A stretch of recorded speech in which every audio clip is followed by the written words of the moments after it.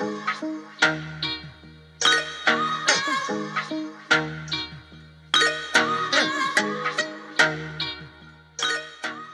in 2008, I was pulled over for an expired temp tag.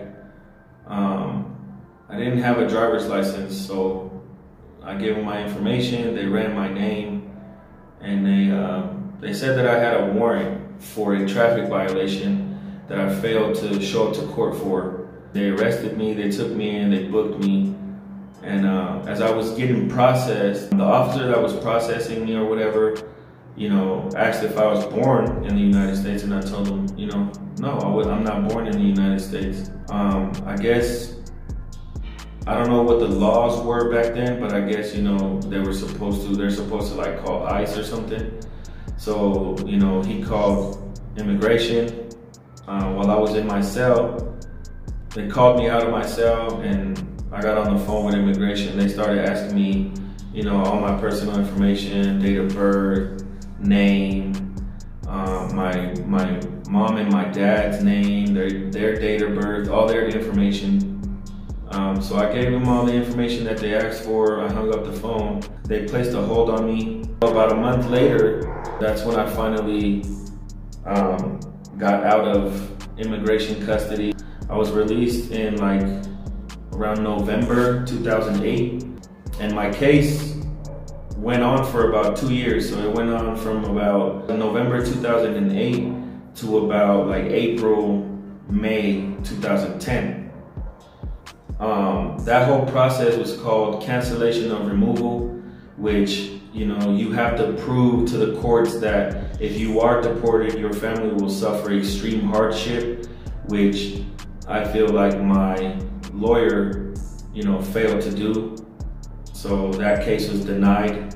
After it was denied, they gave me the opportunity to leave voluntarily. But at the time, my wife was pregnant. We were trying to just get our lives together with everything going on, and I just decided to stay.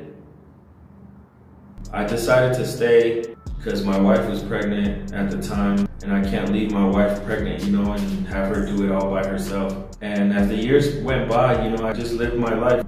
I was working on and off jobs, just being a family man, like celebrating birthdays, all of that stuff. Since I didn't leave voluntarily when they gave me that option, it automatically turns into an order of deportation, Why it took them 10 years to, come after me, I have no idea.